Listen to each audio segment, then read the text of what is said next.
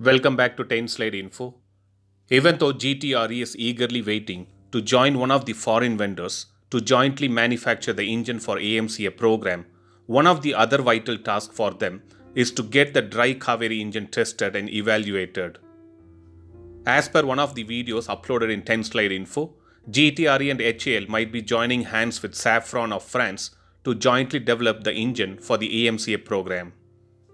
In the meantime, GTRE has plans to finish the development of the dry Kaveri engine and send the same to Russia for further evaluation. As per the defense sources, it seems that the dry Kaveri engine specimen would be soon sent to Russia by mid this year to commence a series of tests that are planned on a Russian IL-76 aircraft using it as a flight test bed. The main intention behind sending the Kaveri engine to Russia is due to the lack of test facilities in India. It is said that at a Russian facility, the dry Kaveri engine will replace one of the 4 engines of Ilyushin IL-76 to be tested with an altitude of 12,000 meters and at a maximum forward speed of 0.7 Mach. As mentioned above, India does not have a fully functional wind tunnel facility that is used to study aerodynamic characteristics.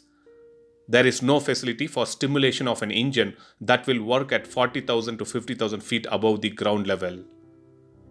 While the dry Kaveri engine will be used to power the upcoming unmanned remote strike aircraft program, the Kaveri engine with the afterburner section will eventually be tested on the older LSP-LC Tejas aircraft as a technology demonstrator program and as a proof of concept by 2026 or 2027 tentatively. So let's expect we get more clarity and confirmation from GTRE's side about the complete evaluation of dry Kaveri engine, and it can be used on the India's unmanned stealth bomber. Thanks for watching. Stay tuned to 10 Slide Info for more defense and aviation related updates. Thank you.